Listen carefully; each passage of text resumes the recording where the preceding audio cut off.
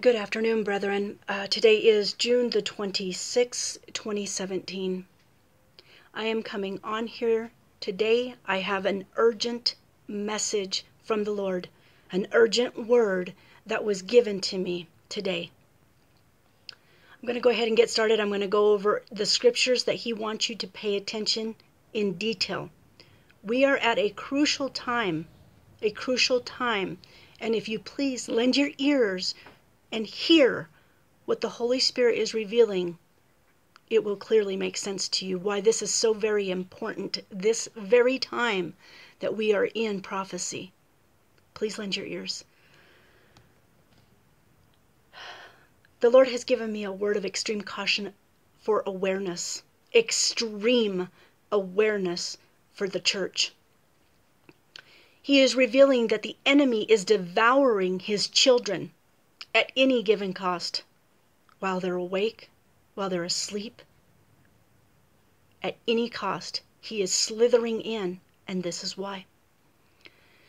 He is seducing the Lord's children with impurities of this world that we may have had at one point of time experienced. These include and are not limited to pornography, sexual impurities, witchcraft, sorcery, drunkenness, addictions, etc. The Lord is stressing that we must suit up daily.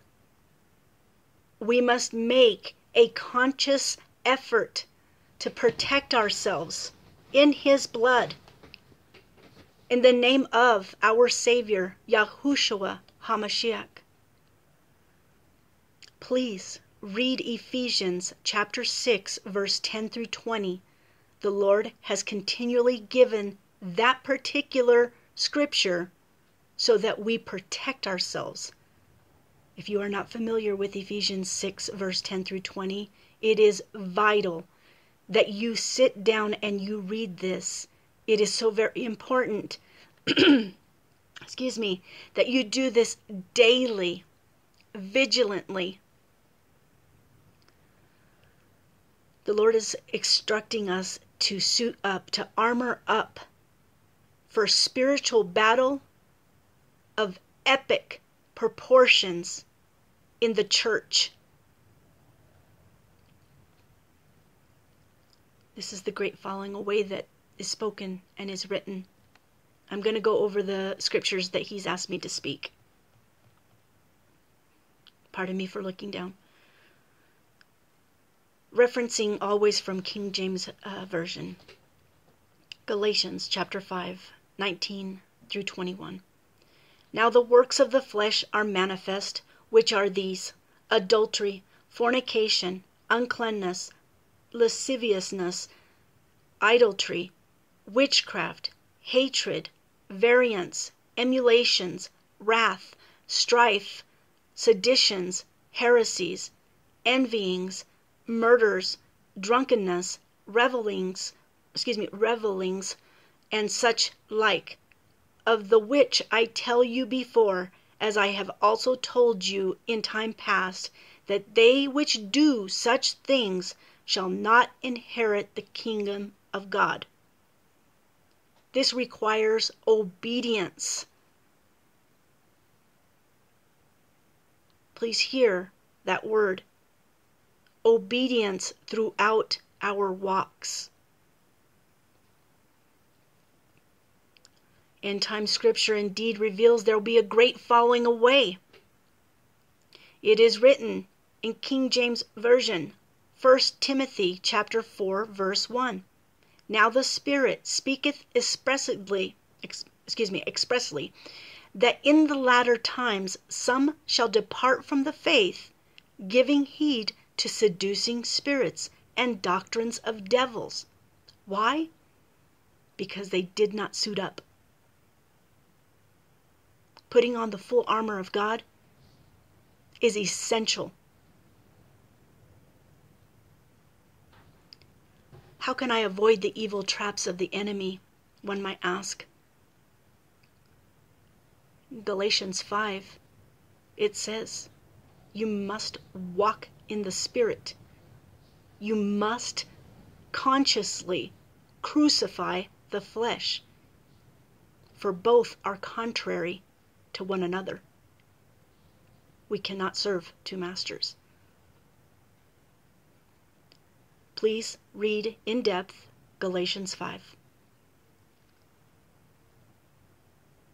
In 1 Thessalonians, I apologize, that was my dog.